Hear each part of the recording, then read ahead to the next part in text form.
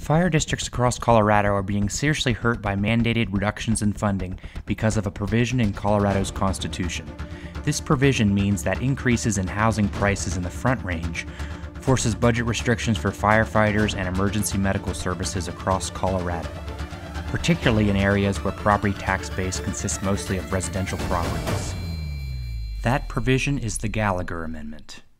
In 1982, voters passed the Gallagher Amendment to the Colorado Constitution that changed the way homes were appraised, and it also required that the amount of property taxes collected from homes statewide could never account for more than roughly 45% of total property tax collections statewide. The amendment means that the remaining 55% of property taxes must come from non-residential property, like businesses and agricultural property. Gallagher also dictates the assessment rate for all property. What's the assessment rate? It's the percentage of a property's value that is subject to taxation. You don't pay taxes on the entire value of your home, only a portion of it. For example, if you have a $400,000 home and the assessment rate is 7.15%, you only pay property taxes on $28,600 of the home's value. That assessed value is multiplied by your locally approved mill levy.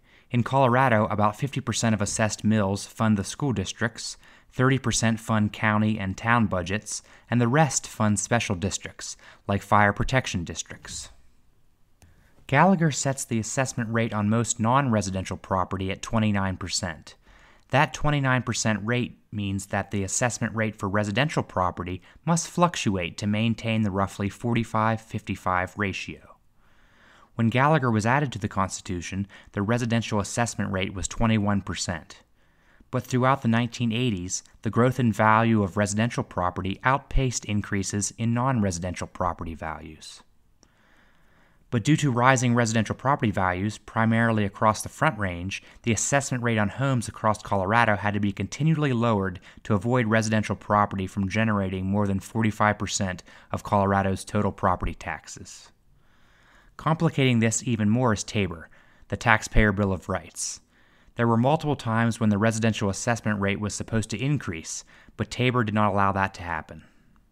This unanticipated negative synergy between Gallagher and Tabor has created a terrible perfect storm for fire protection districts as they work to maintain basic revenue to provide essential fire and emergency medical services.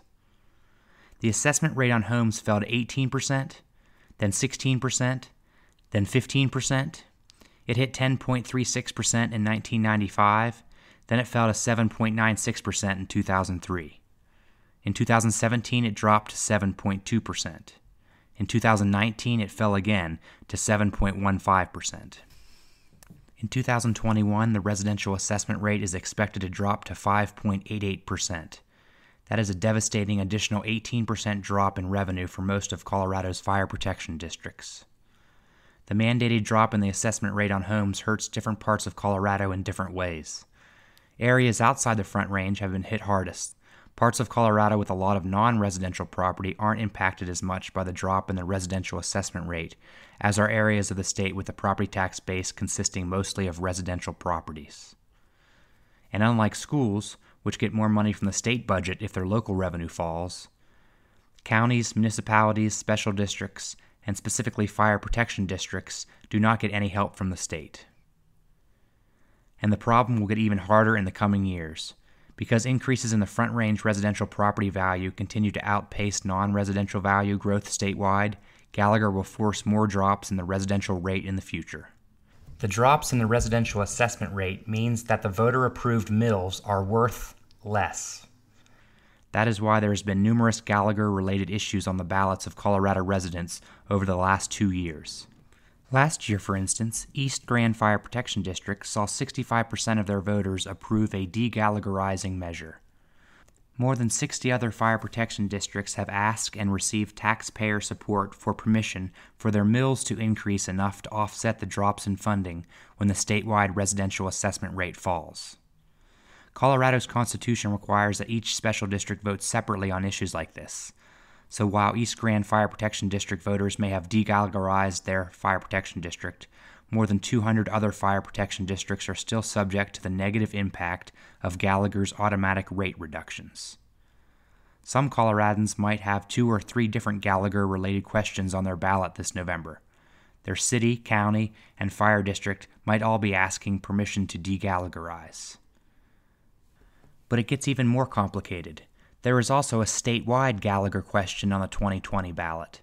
The statewide question asks Coloradans to repeal the Gallagher Amendment so that the residential assessment rate isn't automatically reduced in the future. If the statewide Gallagher repeal passes, the current 7.15% assessment rate on homes still can't be raised without voter approval because of the requirements of the Tabor Amendment. If the statewide Gallagher measure passes, fire districts will avoid the projected 18% drop in the residential rate next year. But many fire protection districts aren't waiting for the rest of the state to fix their Gallagher funding problems. That is why many fire districts are also asking voters for a separate and local de-Gallagherizing measure in case the state initiative doesn't pass. A yes vote on a local de-Gallagherizing measure and a yes vote on the statewide Gallagher repeal is a vote to protect funding for your firefighters, EMTs, and paramedics. This video is written and produced by the Colorado Fiscal Institute with support from the Colorado State Fire Chiefs using non-dues revenue.